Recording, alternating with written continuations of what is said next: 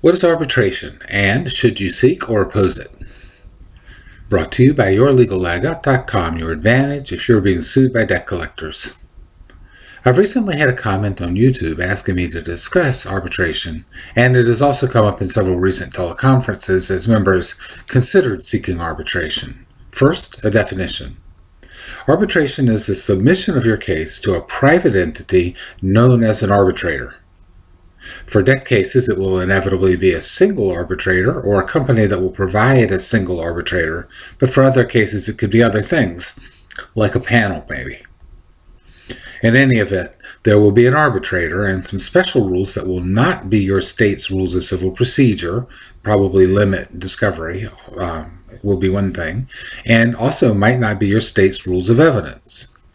Arbitration is popular because it makes it easier and cheaper for people to engage in litigation. The discovery process will be limited and the appeals process almost eliminated. Almost all of these things are completely and profoundly bad for debt defendants, and that's why I've always suggested debt defendants should avoid arbitration.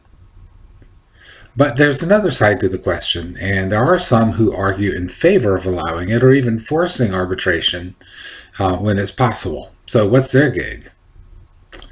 I think the argument in favor of arbitration boils down to the fee, which apparently has to be paid up front by the debt collector, assuming the debt collector brought the case.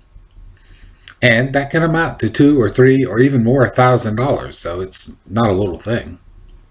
The idea here is that debt collectors won't want to spend $2,000 or $3,000 on arbitration, and that court is for them much cheaper. And there's truth and power in that idea. Debt collectors never worry about winning a case, but they do know you don't have much money. And that means that they're sure that they'll win, but they worry they won't collect the money. The more you make them spend, the more worried they'll be.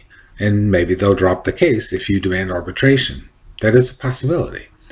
One big question that may be more theoretical than real is, who pays the arbitrator ultimately? I say it may be theoretical since I just said the debt collector isn't sure you have any money at all. But this won't stop them from seeking as big a judgment as possible, and if they get a judgment, they will try to collect it all. So be advised that the judgment size could matter, and it will be, could be larger. Okay, but who pays the arbitrator? I think some states may have rules that matter, and I know that California, for example, does have rules regarding employment and consumer brought cases. So that wouldn't be a case like this, a debt case. In the absence of any state-based rule, you would look to the arbitration provision giving you the right to arbitration, i.e. to the contract. That will often say who pays the arbitrator, and it can specify any of a number of different things, from the company pays all, to loser pays all, to dividing it up.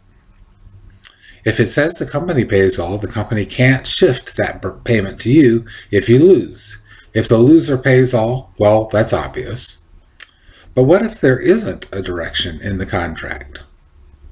That would usually mean that you start by splitting the cost, but that the arbitrator can award the cost to the winner, i.e. add it to the judgment.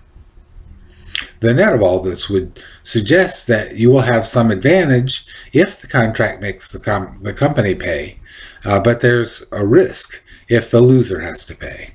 And of course, it matters a lot who pays up front, which is often the debt collector. So, should you compel arbitration?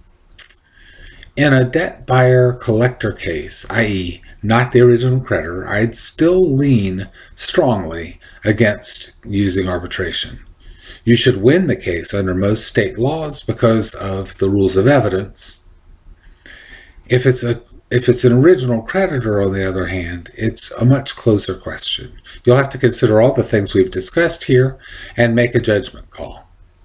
Filing a motion to compel arbitration might trigger some settlement negotiations, but I wouldn't think you could get the company to give you a very steep discount. But there I'm just guessing based on what I know about lawyers and not experience in these types of cases. I remain very hesitant about suggesting arbitration, but there could be value in considering it if you're dealing with an original creditor. I would appreciate comments from people who have opted for arbitration or who are considering it now. If that's what you did, I'd like to know why, and also how it went, whether the collector just dropped the suit, offered a good settlement, opposed your motion to compel arbitration, and etc. And among other things, I'd like to know whether you think you were treated fairly by the arbitrator or the arbitration process. If you want to remain in court and defend yourself there, you should check out our memberships. Helping people protect their rights is what we do. Protect what's yours and don't let the debt collectors rip you off. Take action to protect yourself from the debt collectors and help others do the same. Please like this video, share it with anybody you think could use it, subscribe, and comment, as all these things help other people find our materials.